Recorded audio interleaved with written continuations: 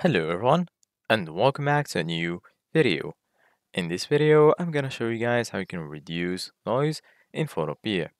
So if you guys want to learn how to do it, just follow the steps that I'm gonna show you.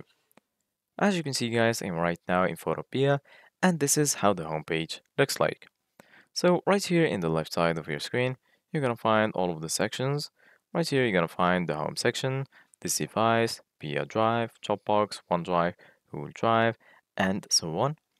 And right here in the center of your screen, you're gonna find new project, open from computer, templates, and install Photopea. So right now, I'm gonna click on new project. Once you click on new project, right here, you're gonna find some templates that are ready. And here in the left, you can choose the name for your project.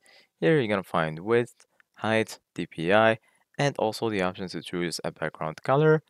And right here in the bottom, you can choose a size for your image.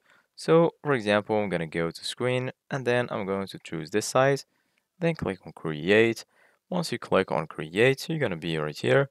So basically guys, right here, you're gonna find all of the tools that you will need in order to customize your image. So right now, firstly, I'm gonna add an image by clicking on file and then I'm gonna click on open. Then I'm gonna choose an image from my computer. I'm gonna choose this one, for example.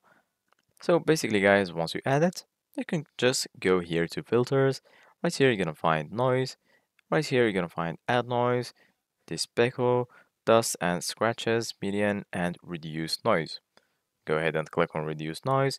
And then right here, you're gonna find strength. Here, you're gonna find the option to protect details. And once you finish, you can just click on OK. And then as you can see, guys, this is the result. Thank you guys for watching. See you guys in the next video.